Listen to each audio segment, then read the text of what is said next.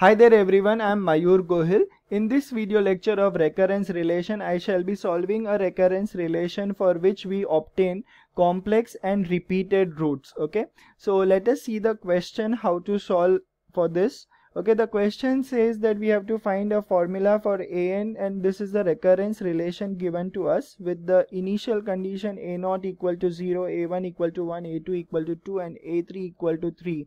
Slightly more number of initial conditions are there. We have just seen so far one initial condition, two initial conditions, three, but now for this time you have four initial conditions. So let us see how to solve this. Steps are entirely the same.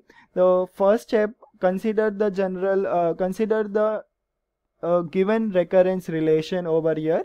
Okay, I am now for the first time I'm taking all the terms on the other side, that is on the left hand side. So I obtain an plus 2an minus 2 plus an minus 4 equals to 0. Okay, it's alright if you take all of them on the other side, otherwise you can keep them the way they are, it's okay. Now the step 1 will be you let an equal to alpha to the power n be the solution. So the given recurrence relation gets converted into this format: a alpha to the power n plus 2 times alpha to the power n minus 2 plus alpha to the power n minus 4 equals to 0. Now you observe that alpha to the power n minus 4 is the smallest power over here.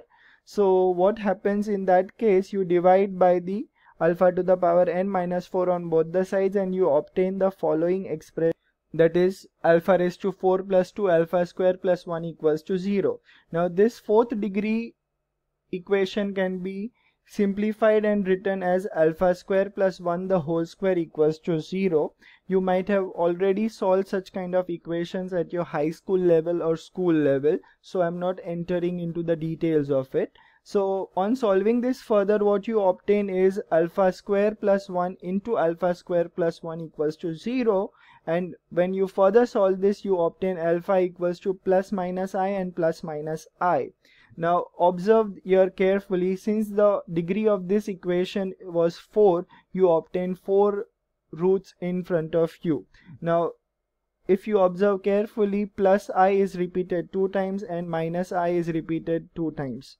Okay, so I call alpha 1 equals to I and alpha 2 equals to minus I, where both of the roots are repeated twice. Now in this case, when the roots are repeated 2 times, okay, so we have already seen in my previous video lecture how to write the general solution. So the general solution will be written in this manner: for alpha 1, which is I, and it is repeated 2 times, the solution will be a1 plus a2 times n, entire bracket multiplied by I to the power n, okay, plus a3 plus a4 times n into minus of I to the power n. Okay, so that will be the solution, and you add up both the solutions to get your general solution. Okay, so now in order to find a1, a2, a3, a4, we will use these 4 initial conditions along with the general solution. So let me rewrite this general solution once more over here, and let us go for step 4 for finding the constants ai's, okay, using initial conditions and the general solution. Now okay, so the first initial condition we had a0 equals to 0. Now since the suffix n over here, if you see, is 0, so so what you do is you plug up n equal to 0 in this general solution. What happens is that you get the following equation, that is 0 equals to a1 plus a3. How do you get it? Is when you write n equal to 0 over here, you get a0. Okay, that a0 is nothing but a0, which is equals to 0, and when you put n equal to 0 over here, a2 into 0 will give you 0, I to the power 0 is 1, similarly minus I to the power 0 is also going to be 1, and a4 into 0 you will get 0. So finally you are left out with a1 and a3 added over there equal to 0. Okay, similarly go for a1 equal to 1, put n equal to 1 in the general solution and a1 equal to 1, you obtain the following equation. then you put a2 equal to 2 and then you will get n equal to 2, and you plug up n equal to 2 and a2 equal to 2 in this equation. You obtain your new equation, that is this. Okay, I'm just not reading that entirely, you can write down it carefully. Now when you put a3 equal to 3 and n equal to 3 in the general solution, you will obtain the following equation. Okay, now in front of you there are 4 equations having 4 constants. Okay, so I'm now writing all of these 4 equations which I have bold over here.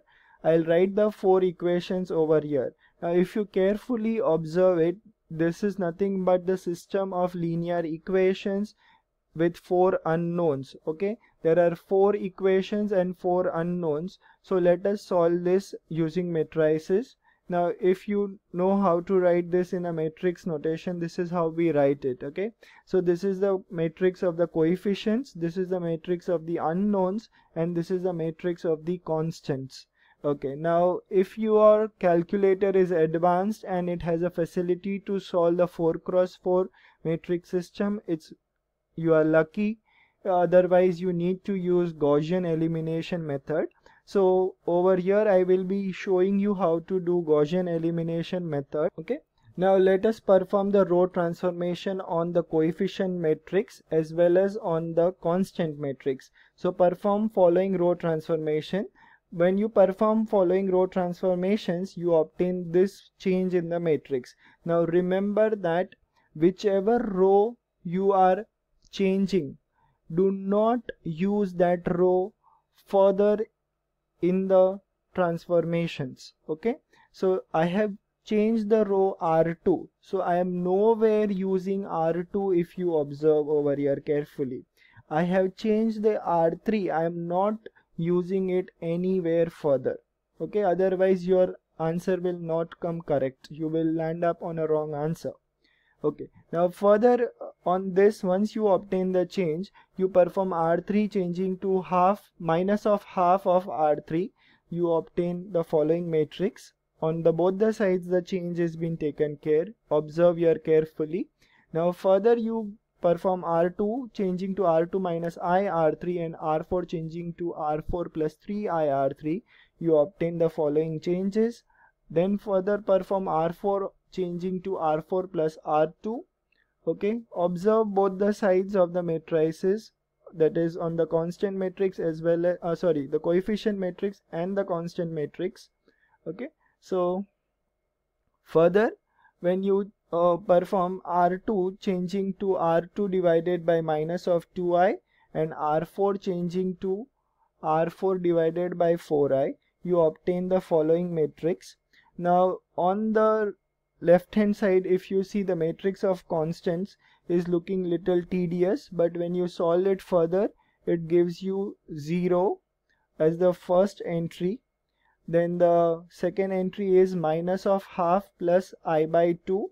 Third entry is minus 1, and the fourth entry is minus of half minus of I. Okay, so finally when you solve further, you obtain R3. You change on R3 and R2, you obtain the following matrix. Okay, there are 4 entries over here again, and then the last row transformation I guess you will have to do is R1 changing to R1 minus R2. Okay, now when you obtain this matrix, you can once more perform R2 changing to R3, it's okay, otherwise here also you can leave. And when you solve this further, you obtain your coefficients A1, A2, A3, A4. You just multiply these matrices. You obtain A1 equals to minus of 3 by 2 times I, A3 equals to 3 by 2 times I, A2 equals to minus of half plus I, A4 equals to minus of half minus I. Substitute these values in the general solution. You obtain your final answer for the question that you had seen. Okay, in the beginning, go through the entire problem. The problem for the first time you must have seen a 4x4 matrix for solving on a manual basis. So it's sometimes tricky and pondering at times, because you generally don't deal with 4x4 matrices, but it's okay.